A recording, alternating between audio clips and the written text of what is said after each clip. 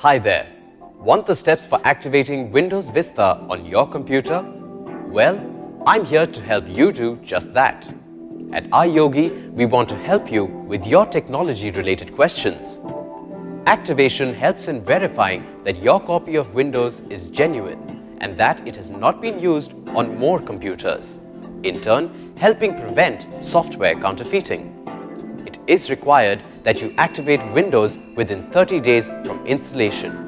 An activated copy of Windows allows you to use all its features. So, here's how you can activate Windows Vista on your computer. Follow me. Click on the Start button. Right-click on Computer. Click on Properties and then click Activate Windows Now. Follow the instructions appearing on your screen to complete the activation process. So, you see, by following the steps shown in this video, you can activate Windows Vista on your computer in an easy manner. Don't you just love technology? At iYogi, we're always here to help you get more out of your PC, along with its related software and programs.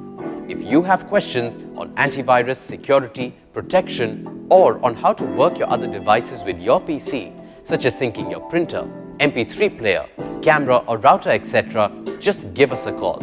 We'd be delighted to help. Go ahead, have fun with your PC. Good karma.